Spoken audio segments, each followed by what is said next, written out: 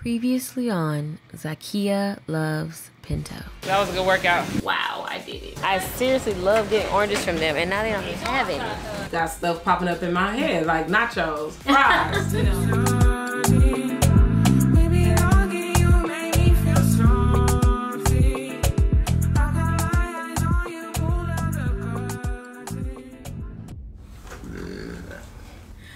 All right.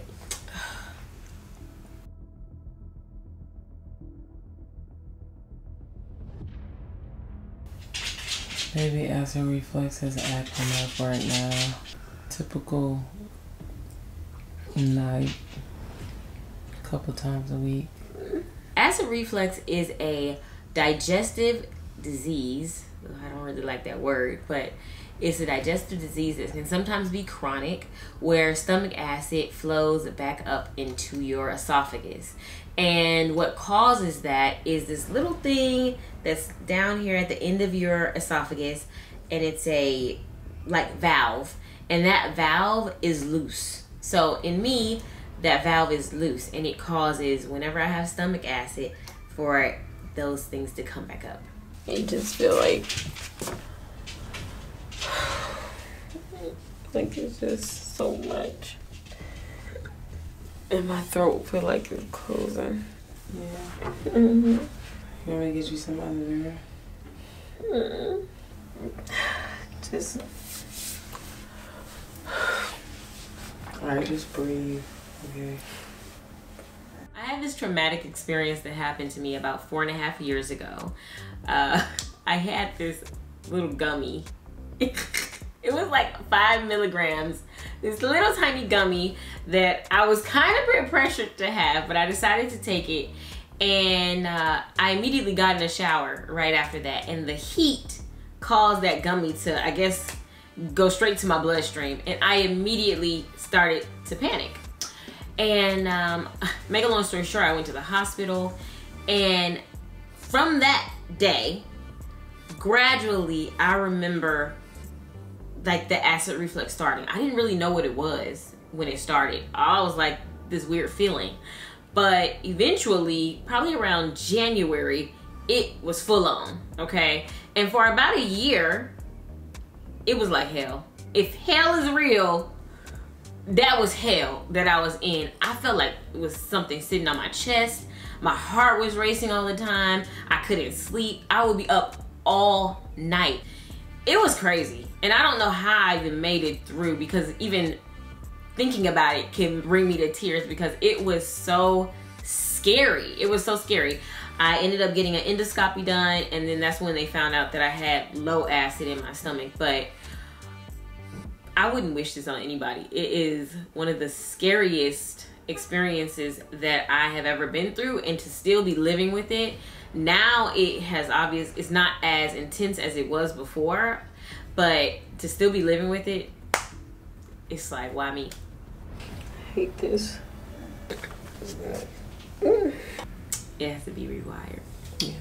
So that I can like stop thinking about something.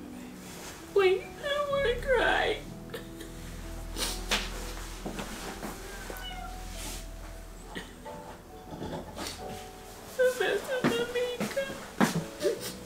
No, you're not. You're fine. I don't want to redo it.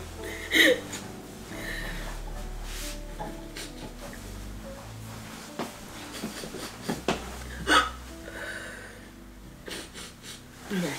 Oh, wait, I gotta look at this because I feel like it's fucked. Baby, my heart is like racing. Okay. Just breathe. Look at me.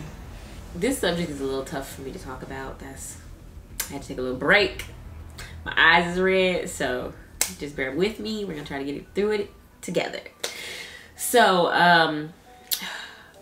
when my heart is racing, it just is really scary. I mean, like, you don't know why your heart is pumping so fast.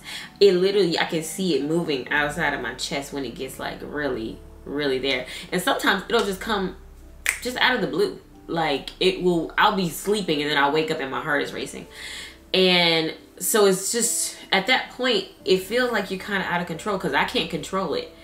well, I guess I can control it, but it feels like you can't control it, right? You have to be able to calm yourself down and know that you're gonna be okay. And in that moment, it just feels like nothing is gonna be okay. It feels like this is about to be the end.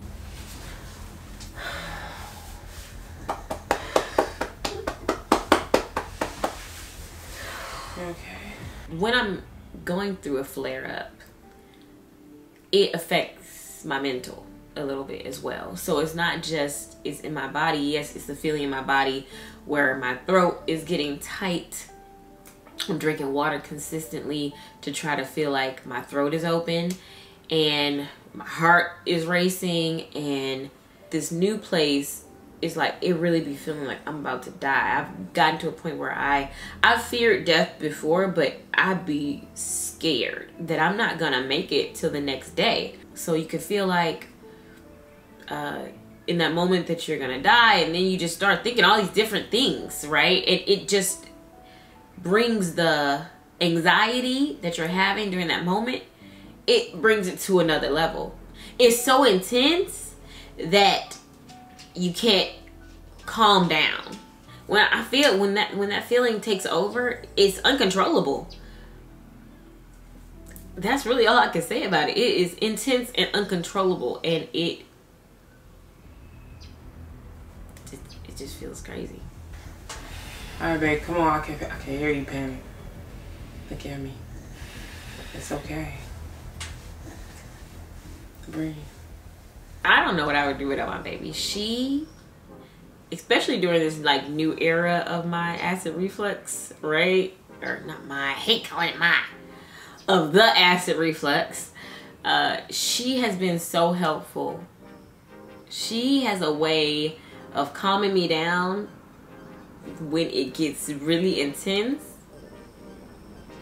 She has a special, she just is a special person. She just has a special, unique way of like looking me in my eyes and saying, you're gonna be okay. It's okay. You have complete control of this. Okay, don't panic. You're gonna be okay. And I know and I feel that she's there and she's gonna protect me. And she's gonna make sure that I'm okay. Like, it's just a peace that she gives me, and I am so grateful for her. I'm so grateful that she is even willing to, you know, love me through this experience. You don't think you'll ever feel like it's a burden? No, they are not the same. We are not the same. Oh, you thought I was feeling you? Your face is... And I'm saying, I'm like, let me change it. Wait, okay, think, bitch. Don't say Flows back up. I didn't know your thing was long.